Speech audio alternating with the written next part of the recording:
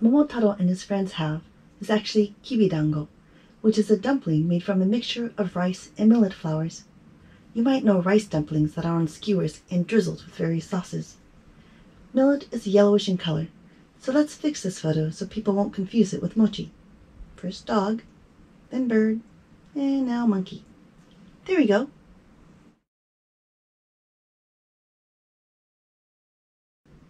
Mochi is a rice cake made of mochikome or sweet rice, a short grain glutinous rice. Glutinous meaning sticky or having the quality of glue, not glutinous meaning containing gluten.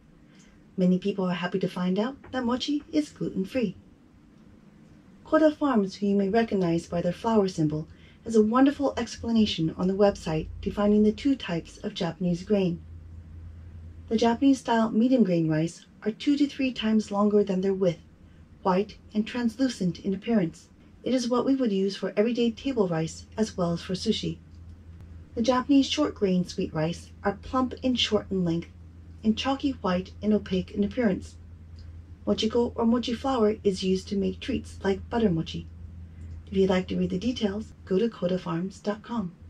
As pounded mochi is compact and also higher in calories per grain, I have heard one small piece of mochi is equivalent to a small bowl of rice. This is where the pun Chikara Mochi comes from. There's even a yokai game card with a character called Chikara Mochi. Calories are energy, and back in the old days where food was scarce, it was similar to what we might call a superfood today, and therefore was more sacred. Mochi takes a long time to make, even with modern machines, and they have really cute ones too. Sweet rice needs to be washed many times more than regular rice because of the high starch content.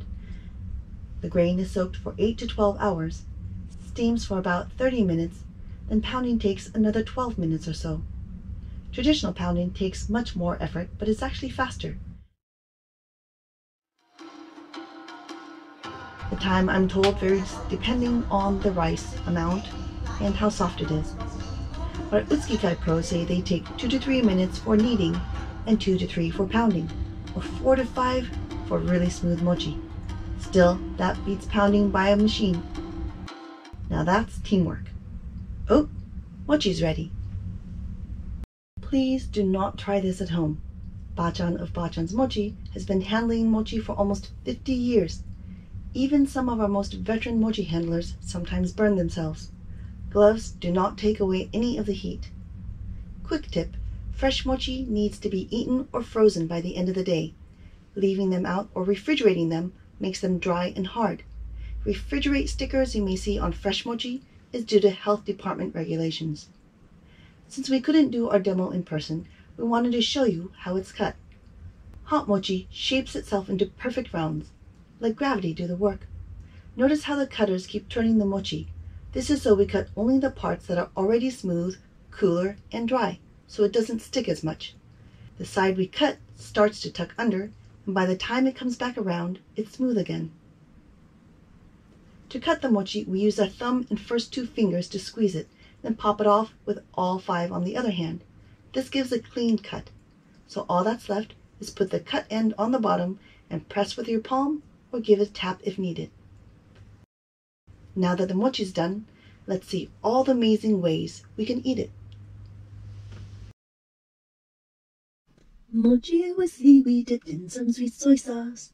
Sweet mango mochi and kinako we toss. Brown and an open fire has the kids play. These are a few of my favorite ways.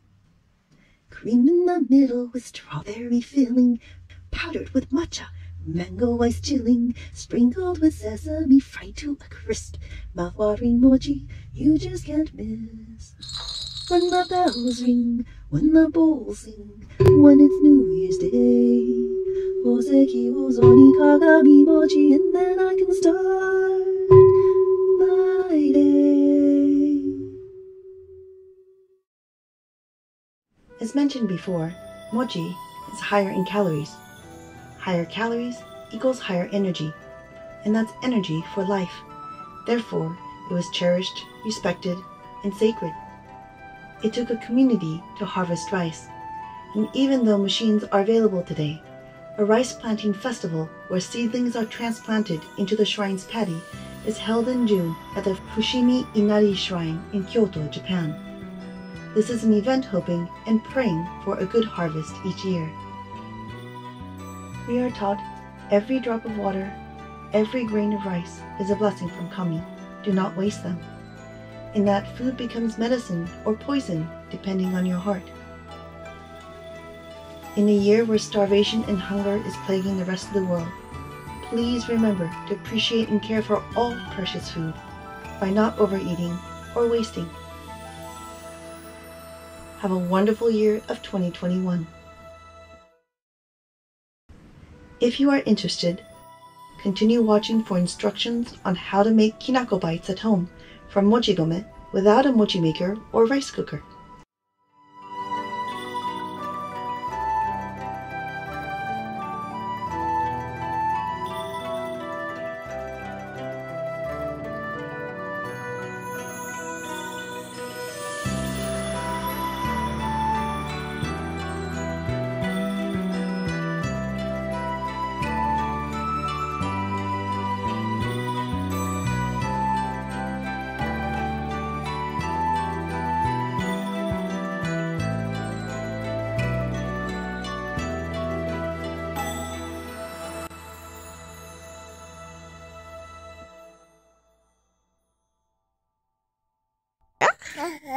Hi.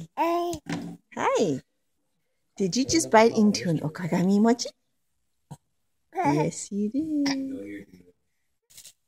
Please.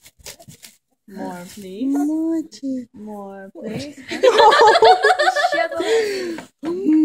Okay, it's my hand. She actually really eats it. What's her actually think about that? She actually tore some of it off with her teeth. No, there's a bite mark though. Oh, I think she got a piece. She got a piece.